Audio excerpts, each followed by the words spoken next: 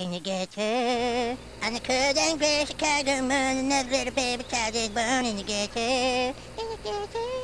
Hey everyone, it's Jen here. So I know it's long overdue, but I thought I'd make a video since I am going to go ahead and cook for myself. So what I'm going to make today is adobo. Again, it's not traditional. I kind of just adapted from the way that my mom cooked when I was little. And being with that said, I will show you the ingredients you need and then we'll get started.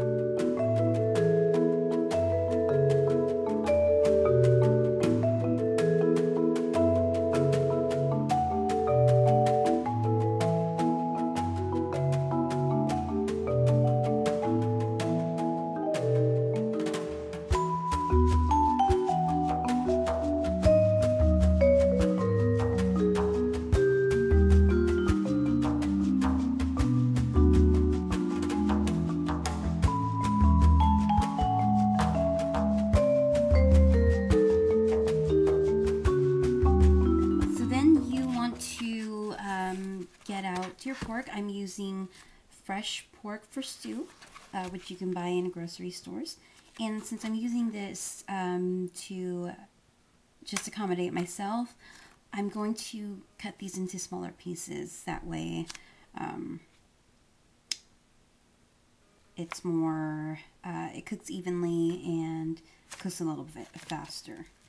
My favorite thing to use to chop these up, or usually chop up anything, is my sotaku knife. I believe that's what it's called. This one's actually by Chef Made, and I've had it for a while now. But I love it. It's really handy, firm grip, and I don't know. It's really good at cutting. So before we start cutting, make sure you do have a bowl on hand. I'll cut into that. And I don't know if you're the type that likes to clean while you cook, but I often do that. So I usually have a plastic bag handy for any trashes. So I like to clean while I cook.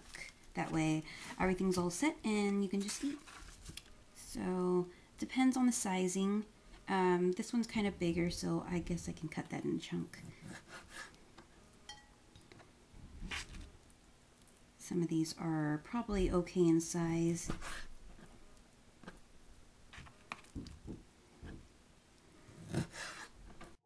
What I also like to do is cut off any fat. These are store-bought, but still, even though they slice it for you, there's still always that little bit of fattening on there, and I don't like that too much. So I try to get off whatever I can.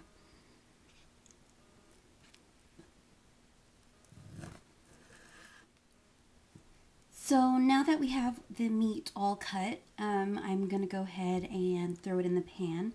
What you want to do is, before you do that, of course, which I forgot to mention, you want to set the stove at medium-high. Make it nice and warm so it gets that sizzle sound once you put that on. So I'm going to put this on and give my cutting board a wash, and then we'll get the cooking.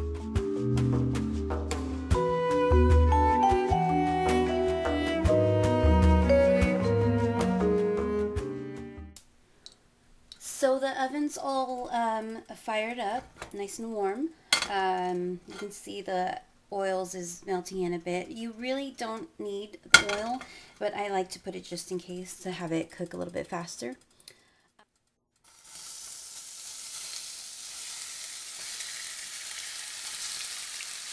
You can hear that nice sizzling sound.